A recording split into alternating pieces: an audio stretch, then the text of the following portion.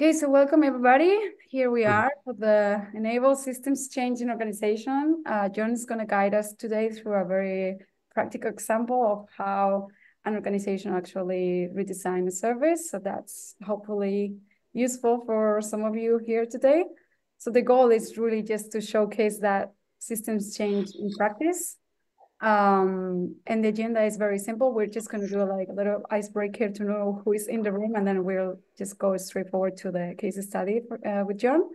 Then we'll have a brief Q&A session, and I'm actually going to ask you to be putting your questions on the case study here. That's where you have this. I will share the Miro board again right now, but here it is. So here you can drop questions, and then we will go back to those after John's intervention.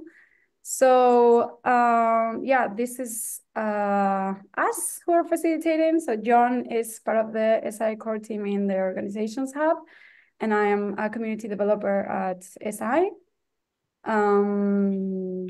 Let's go on. So this event is hosted by the SI Organizations Hub. In case you don't know a lot or you haven't been to previous events of the Organizations Hub, you can find some of the things they've been working on for the last months. You have a few papers actually, and there's also some events you can find in the YouTube channel, like the recordings. And this is the amazing team behind it. We have only John here today, I think, but there's also Sanjana, Andrea, Bern, and Tripura. So this is the team. I'm not meeting people all the time, sorry.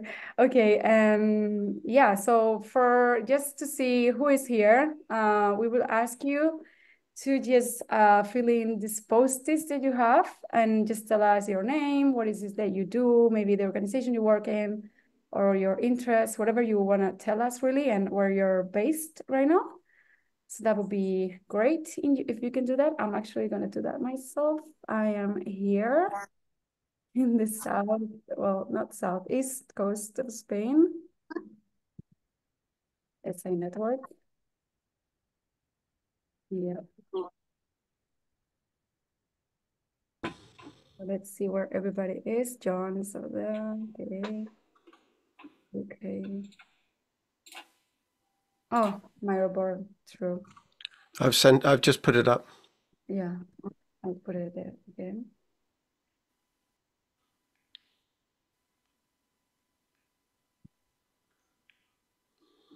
Okay, so we have Sarita, okay, from London. Fernando from Buenos Aires. Buenos Aires, huh? Yeah.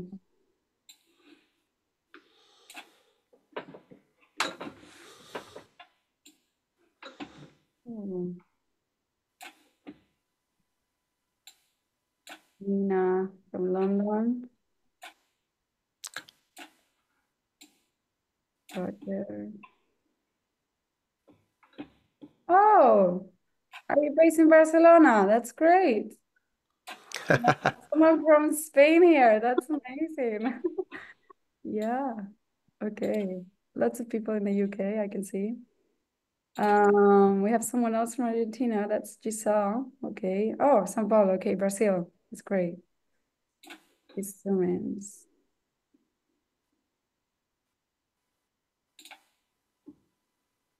Wow. So a little bit of everywhere. We can see that. Zoom out of the map. Great. So hopefully we get to know you a bit better by just having your names there and knowing, where you're joining us from and maybe where your profession is. So I'm just going to pass it on to John so that we get started with the case study. I know that some people have to leave, so hopefully they will get to listen a bit.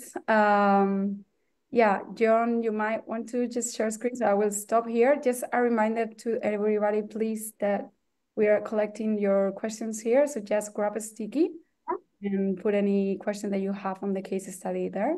And I will go over those after John's case study. Okay, great.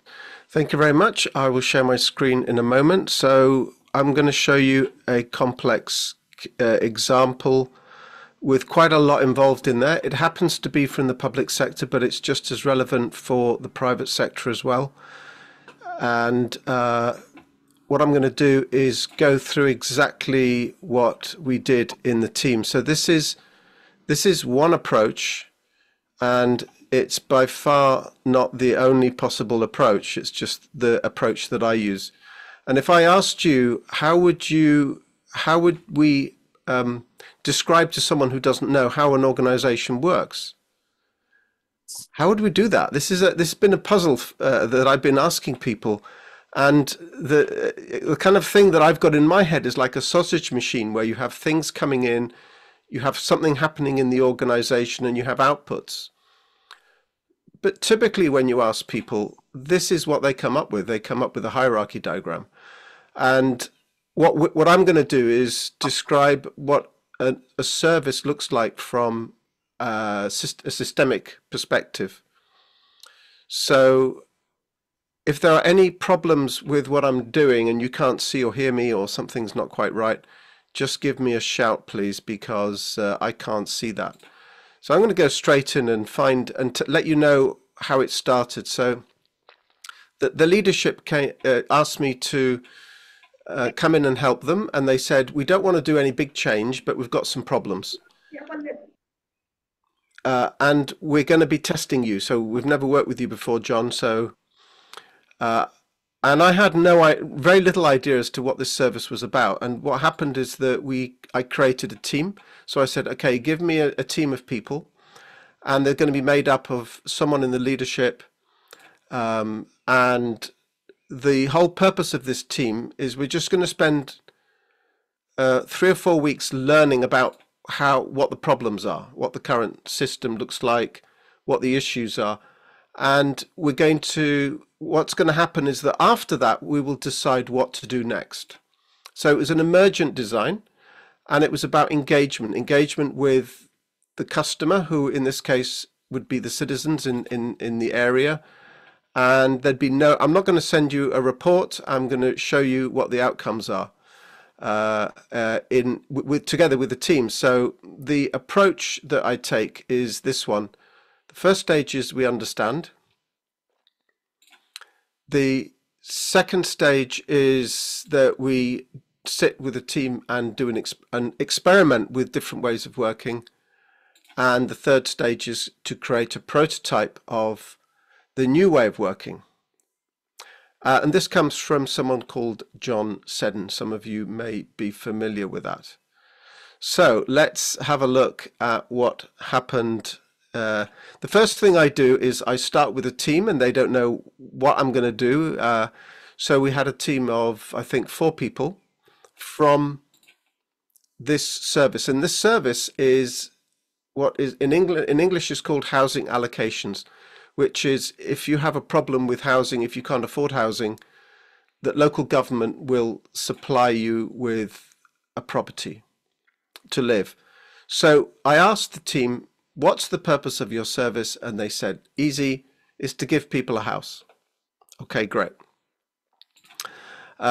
So what did we do next? The first thing that we did is we start from the very front. What's the very front? It's where the demand comes in. It's what drives the service. So we started with listening to what the demands are that come in the phone calls and when people come in. And we physically sit and listen to the phone calls with a headset. And we listen to the response that the organization has. And also we start to look at what that flow starts to look like after that call. So starting to learn about the current system. And they used a 14-page form, online form and paper form, to get the demand coming in. 14 pages.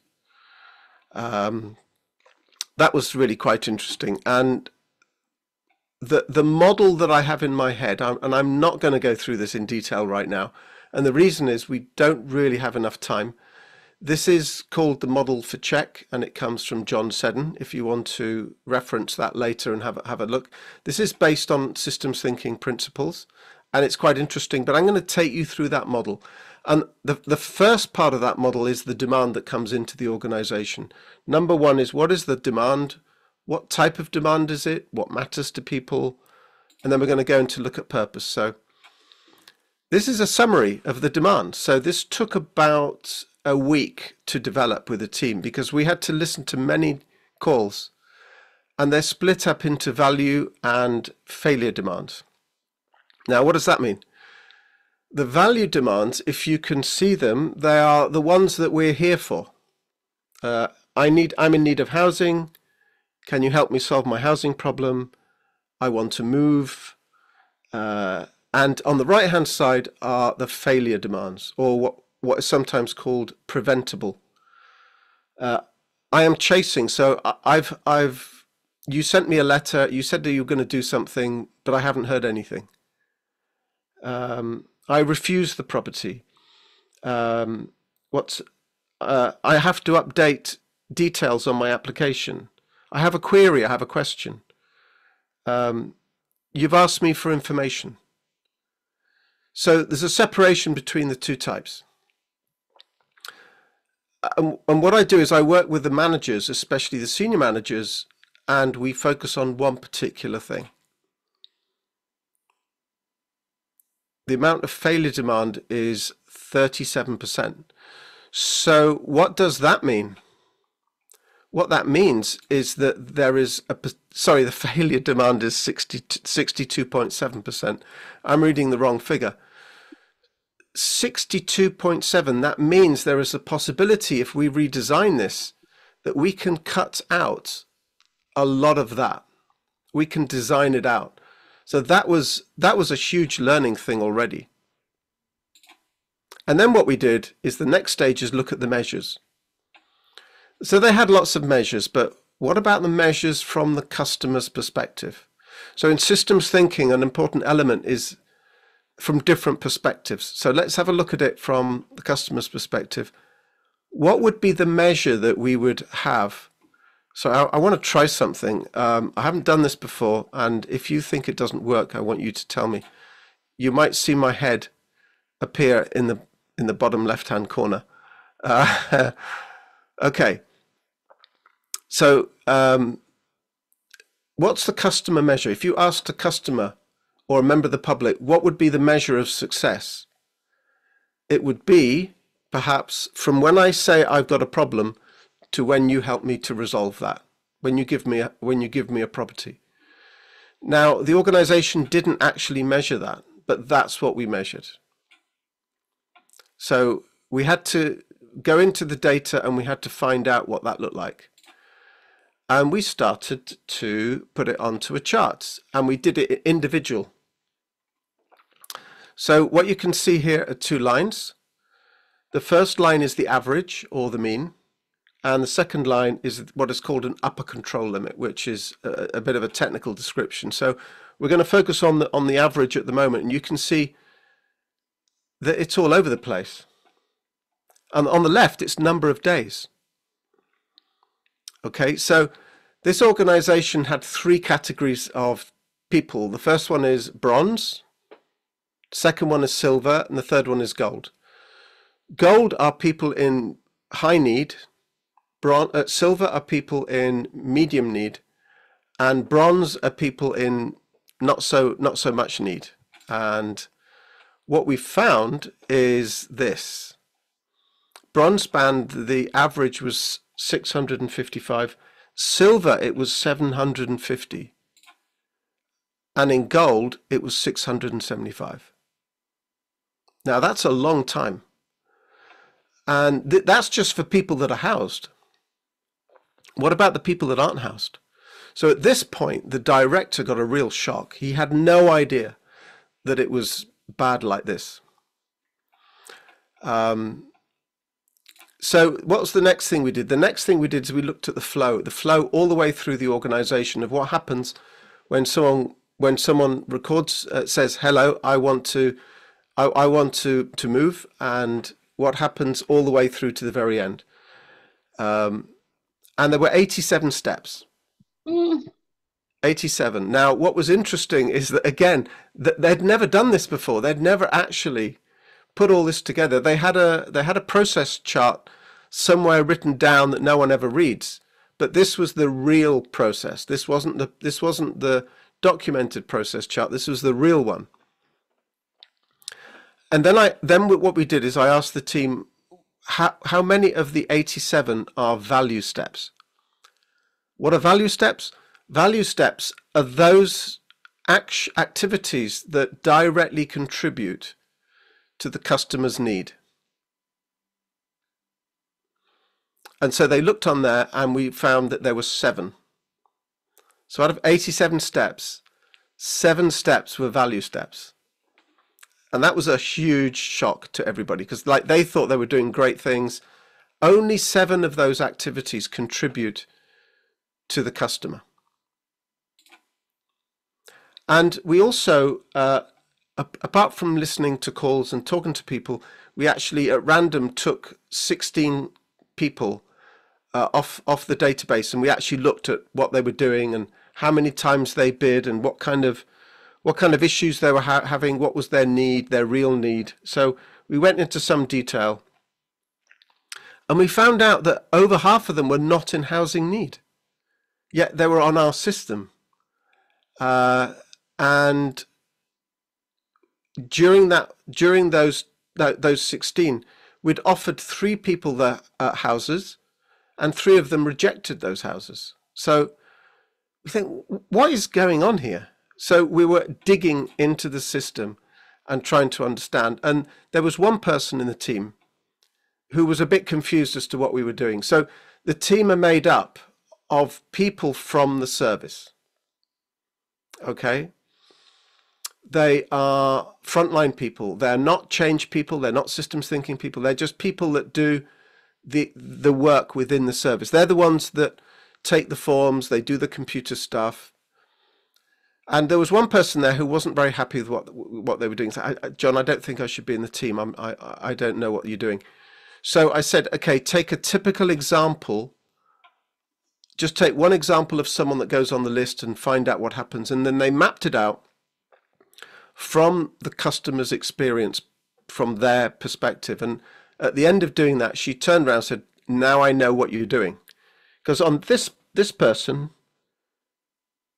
it took them 13 months to get onto the system. 13 months from when they first submitted the application form. Wow. I mean, that's terrible. Okay. So I was exploring different ways of getting people to see a different perspective to what they were used to. So this is some of the things they told me about their work. We only use application forms. We're not allowed to talk to people. Actually, we don't want to talk to people because they argue and they lie. We don't like that. Sometimes they can be quite violent. So if you want me to talk to people, John, you're going to have to. I want to do it behind glass. And basically, their job was all about the IT. Their job was managing IT. It wasn't about the people. And the supervisor said, John, if what you can do to help me is, we have 6,000 people on the waiting list. This was a town. It wasn't a city. What you need to do to help me is give me 6,000 houses. So that was the challenge. And what they did basically is they just followed a process. They followed a standard process. So what we did is after 3 weeks, we had mapped the process. So I asked them, can you take that whole process down into one sheet of paper? And that's what they did. So should we have a look at what they found? And they looked at data covering a month. So application comes in. It comes in through the post or online. And we have to index it. We have to match that with their records that they might already have. We have to check that everything is correct. and we have to put them on a gold, silver or bronze band. If they have a medical problem, they will have submitted a medical form as well, and we need to have that checked.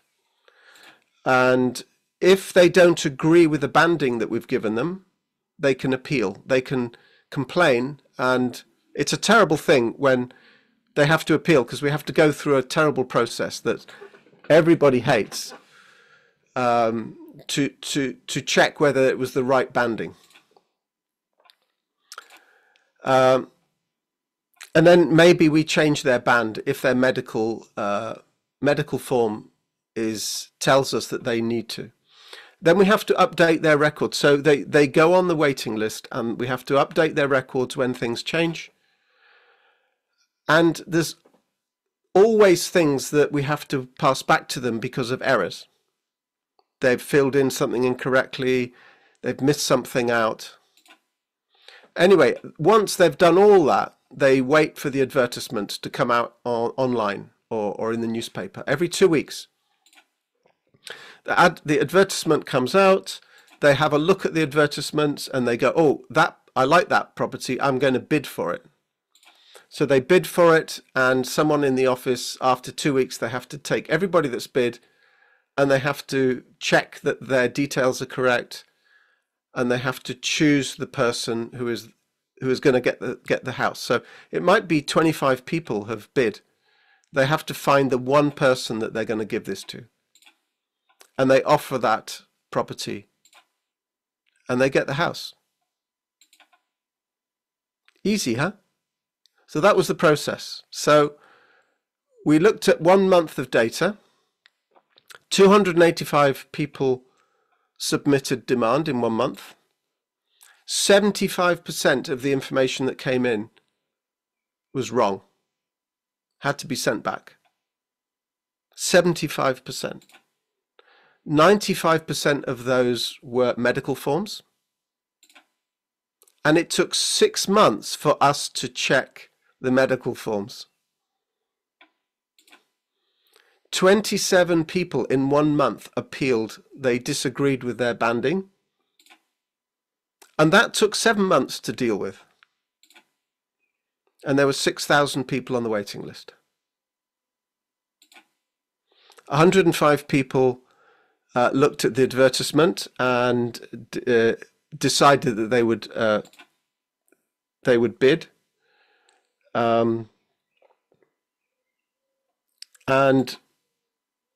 from the people that bid, 35 in 1 month, 2,600 people bid, and 35 people refused the property that they were offered. 87 people were housed. They didn't know any of this information. This was information that I helped them to pull out, because they were just focusing on their activity. They weren't focusing on the whole thing. Okay, so after all of this, after a few weeks, I asked them, so now what do you think your purpose is? And they basically said, we process application forms. That's what we do. We don't actually do anything else. That's all we do. And it was a very negative view of their work. They were very unhappy. The senior manager was unhappy. They were unhappy. They felt like just being part of a machine. And it was hopeless. They didn't really have any hope that we would get 6,000 houses. And actually, their job was to make it difficult for people to get houses, because we have too many people wanting houses, so we have to make it difficult for them. Right, in terms of the process, we'd now finished the understand phase, and so we went to the experiment. And the experiment is, you get the team, put them in a room, and you can allow them to do things that before they couldn't do. So they're given permission to not follow the rules, not follow the the way that they have worked before. They can decide to change it. And so what happened is that they then focused on, remember that, they focused on the value work. So I asked them, just focus on doing the value work. So it meant that they had to talk to people, which they'd never done before. They weren't, I asked them not to use the computer system. And so what we started to do, we started to take real demands, and they started to record those demands that they took on the wall on paper. And here's an example. And you can see here they were recording different things, and they were they were deciding what they would record. So it was up to them what they did. So I think this was the second one, the second demand we took. It was from a lady who was already on the waiting list, but she submitted a medical form. She lives in a bungalow, which is a house with no stairs and a garden, and she wants to move. She submitted the form a year ago, and she has problems walking. We phoned her up, and the team didn't know what to say, so they had to practice, what do I say, what do I ask? And after a few hours of talking, and I think we phoned up 3 times, we said, hang on a minute, what you say to us is you have a problem. Why do you want to move? Because it was very difficult to understand. And she said, well, I don't really want to move, but I have a problem with my garden. I'm too old now. I've got a medical problem. I can't fix my garden. And I can't afford to have a gardener. So we realized it wasn't the problem with the house, it was a problem with the garden. So I'd asked the team, they still have to solve this. So they spent a couple of hours trying to figure out how to solve it. And they went on the internet and they found a charity who does older people's gardens free of charge. We put them in touch with her, and we never heard from her again. Now, that was a shock to the team, because why was it a shock? Because they thought that their purpose was to give people a house. And not only that, if they'd done this in the old system, they would have put her on the waiting list. And they said, she's got no hope of getting a property, no hope of getting a house, but we'll put her on the list anyway. Crazy. I mean, it was just nuts. So what happened then was that the demand that was coming in, the team realized it wasn't what they thought. So they found that 56% were actually not in housing need. They needed things like the garden. They'd run out of money, so they couldn't afford it, or all sorts of reasons. 37% were in some need. So we realized that actually a lot of people on the waiting list were actually not in the right place. In the experiment, we took 35 people and we dealt with them. And we dealt with every single person successfully. 35. How many people did we need to house? So this was the question. So we had this long list. How many people did we need to house? 3. All the rest, we did other things with them that wasn't giving them a new house, or a house that was new to them. And this was a huge shock to the team. So they learned that they had to do other things. They had to help them in different ways. And this picture in particular I really like, because what they were doing before is that they were in that room pretending everything was logical and transactional and easy. The reality is I helped them to open that door and discover what the reality was really about. So it was like the oh shit moment. So this is a good example of reframing, a systems thinking concept called reframing, where you help them to see things from a different perspective. And we focused by doing that, or to do that, we had to focus on what's the real purpose here.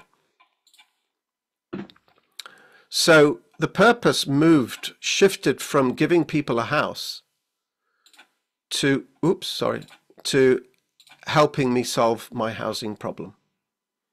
And this was for the director especially, this was totally different to what he was expecting. It was a real shock to everybody. Because now suddenly the team were meant to do very different things to what they were doing before. So now we moved into the prototype. Remember this? So how did the team redesign this? And if we had time, we would ask people here what you would do. But so what actually happened is this. We listened to the customer. So they have to come in. No forms, no digital forms, no paper forms. They have to come in and talk to us. So we listen to them. We ask them why they're here, what do they need. We write the details down on a sheet of paper. We assess, together with them, we assess their level of need while they're sitting with us, not 6 or 7 months later. And we identify options together with them that we think might be possible. And we discuss that. So we might say, hey, what about this? And they go, oh, no, that wouldn't work because I remember one person, he was getting elderly. He needed to be close to the hospital because he had to go to the hospital frequently. He just wanted to move nearer the hospital. And we ended up either housing them or helping them look for housing themselves.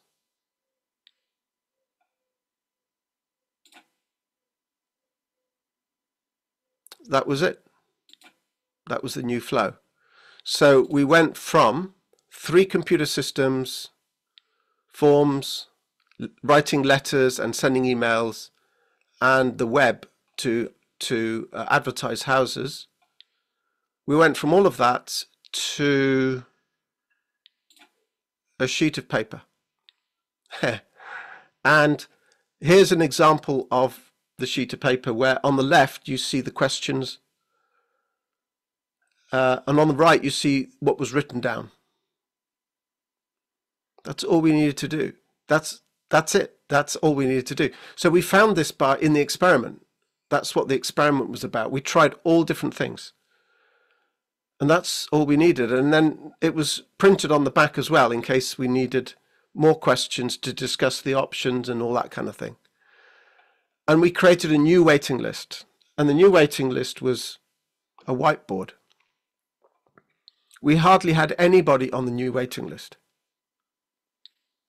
So can you see that these are very visual things? You know, we started with a piece of paper. We put it on the whiteboard. Now, there are very, very good reasons why we didn't do it digitally.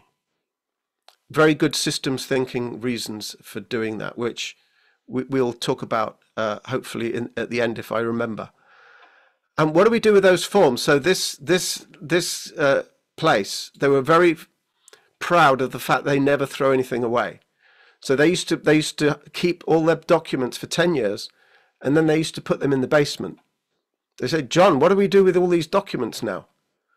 Oh, okay, well, let's experiment with that. Let's see how much we need them. So what they did is they experimented by putting them in a box when they didn't need them. So this is version 1. When they finished with them, we put them in, and then they would write down when they needed to go back and use them. And they realized that after 6 months, they never need to go back again. So they decided that after 6 months, they throw away the forms. And then they advanced to a more advanced version, which was version 2, which is every person in the team had their own shelf and little pile where they could put their own. So it was a bit more organized.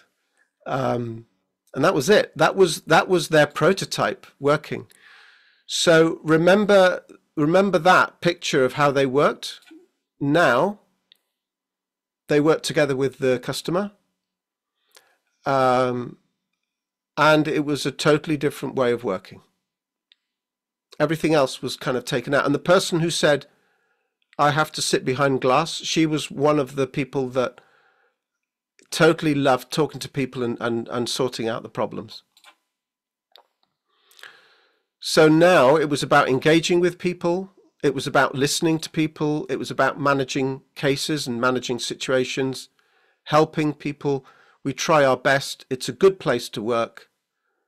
And we don't have an IT system yet, but we will in the future. So these are all the things that they told me at the end of what it was like to do this. So I'll be finishing now. What were the results? Well, in the old system, there were 6,293 waiting list. After 2 years, they reduced the waiting list down to about 300. 309. There was, remember, 62.7 failure demand. That went down to 3%. Remember the 27 appeals a month, which they hated doing? In 1 year, they had 1 appeal. There was a lot of aggression and frustration, and that changed to staff becoming very motivated. And there was an unknown cost to the system, and now to the wider public service system. Now they develop links to other parts of the public sector, and they had 22 people working there initially. Now they only needed 15.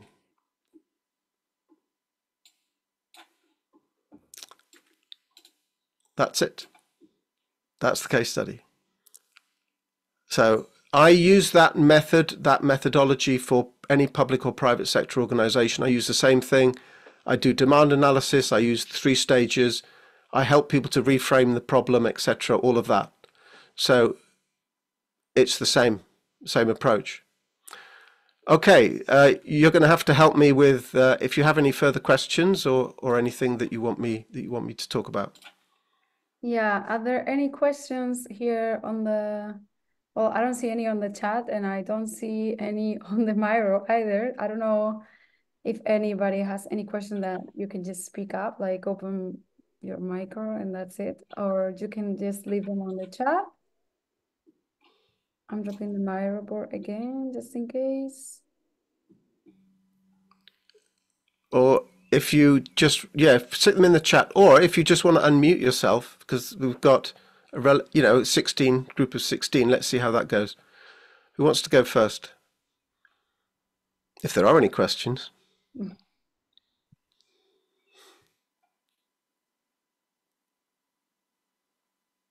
So just how long did it take, John? Sorry, I didn't catch that. Maybe I missed that detail when you were talking. No, I didn't really go through that. The understand phase normally takes about 4 weeks. Sometimes I can do it within 2 weeks. If it's a more simple transactional service, it can take 2 weeks. Yeah. It depends on how deep I want to go, but in this case, it took 4 weeks. The experiment phase, I kind of started them off and I left them to it, only popping back every now and again. That lasted a few weeks because they had 35 to go through, and some of that was quite difficult. And then the prototype was relatively straightforward. So again, they did that on their own. I really wasn't there for most of the time. So we're talking about the experiment and the prototype each taking several weeks. Yeah. So in length of time, it was quite long. Thank you, Paul. Yeah, but I think you're sort of listening to how you were describing how you solve the problem. The duration was partly determined by the key thing was the engagement with the people who were actually doing the process. So if you'd just been sat there looking at a computer system, like you could have, you could be a lot shorter.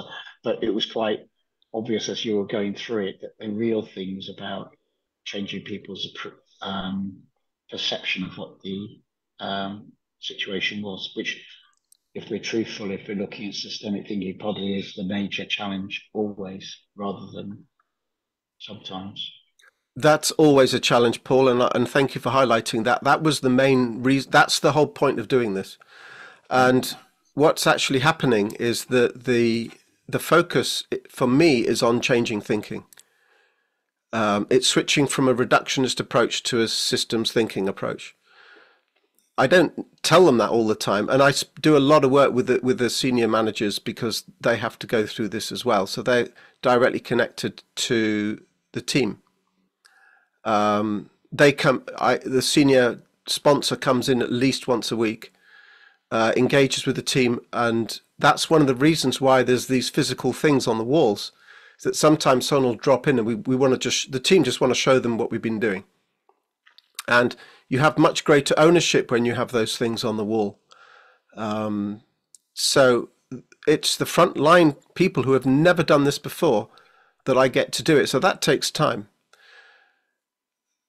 So I hope that answers some of the questions. And also there's a question there from John Evans. Did this approach spread organically? So what they found is that this worked very well, and they wanted to spread it out. But also they realized that this service wasn't just in isolation now, it was connected to other ones. So in total, we did four pieces of work in 4 different services.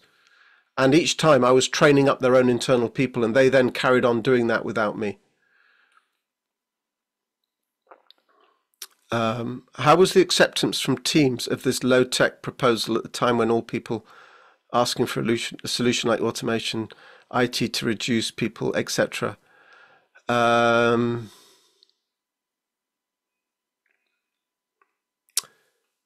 didn't get that, and I don't get that, because those people, when I have the team in the bubble, no one is allowed to interfere with them. And there's a lot of people outside the bubble going, this isn't going to work. They're not using digital IT.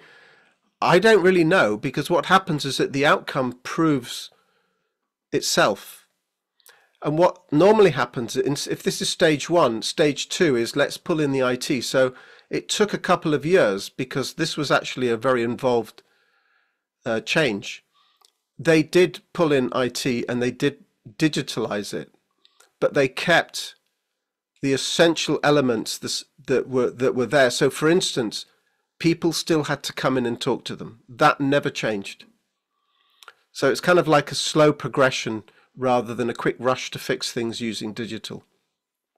The sponsor, so Fernando, the sponsor was, it's always a very senior person in the organization.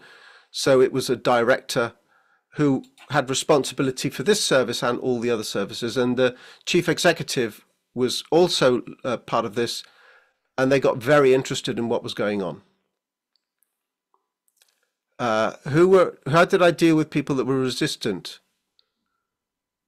Well, when you're in the team, you're not really resistant, because they're the ones doing the work. The people outside of the bubble, okay, so they're colleagues in the department that were there who weren't part of this. When we got to the prototype stage, what the team did is slowly start pulling people in, their colleagues in from the old way of working, one by one. So the new team would grow, and the old team out there would slowly get smaller and smaller. And as they pulled them in, they would sit with them and they would show them the new way of working. There were actually people who did not like this way of working, because they came in, they preferred the IT approach and all that kind of thing. There were a couple of people who didn't like this. They didn't like to talk to people, etc. So they had to be kind of, they either chose to stay there or move to a different service.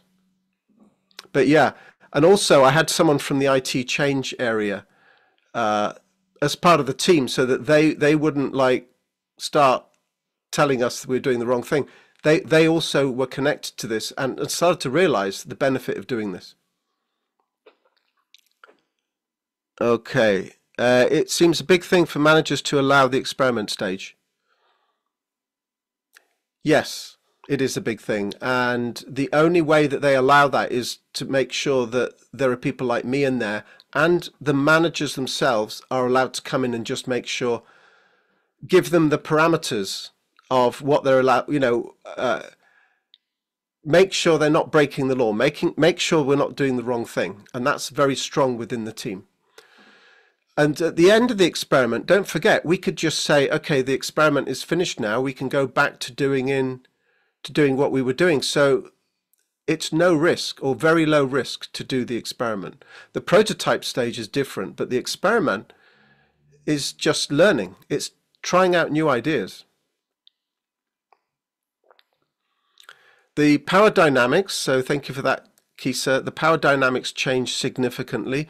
So instead of us telling people what we're going to give them, we have that discussion with them. And the power is actually more to do with the people that need help. They'll say, no, that's not going to help me. Okay, well, let's talk about different other things. So a big switch in power, and very, very different way of working. They don't all come out like this, okay? So some... This was just an extreme version. In a lot of cases, they still do similar things to, like if I do this in the bank or an insurance company, that fundamental change isn't quite so big. So this is a very complex service, and although the method I use is the same, the changes are not quite the same, but it still shifts. All of those things I've mentioned still shift. Okay, any more questions, Paloma? Can you help me to identify any ones that I haven't seen? Yeah, not on the matter. I think that's it. There's no any more questions. Okay, great. We covered all of this, so yeah. Okay, so just a couple of things about what's behind the method that I use in the model. I use the iceberg diagram. So what I do is I help people go below the surface of what they see. And I do work obviously with the team, but also with the senior managers to go and asking them the questions. So why is that happening? Why do we have 45 steps and only, was it? I can't remember how many, 47 steps and only 7 of them are value. Why did you design it like that? So these are all questions